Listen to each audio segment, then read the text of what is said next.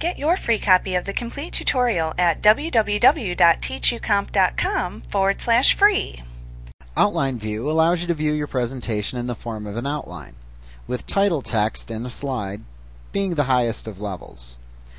Any associated bullet points are subordinate text indented to one of 5 levels. You can modify the priority of the subordinate text by promoting and demoting it. Just click into the line in the outline which you want to promote or demote, and then click the appropriate buttons to either promote the text or demote the text.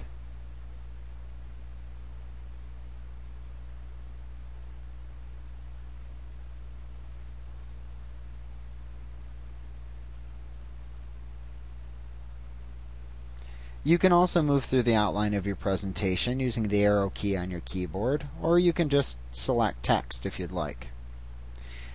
If you click on the icon of the slide in Outline View, it selects all the content on that particular slide. You can then click and drag it to reorganize your presentation, just like you use Slide Sorter View. And you can also collapse and expand the outline, modify the order of the text, and change the formatting. Like what you see? Pick up your free copy of the complete tutorial at www.teachucomp.com/free.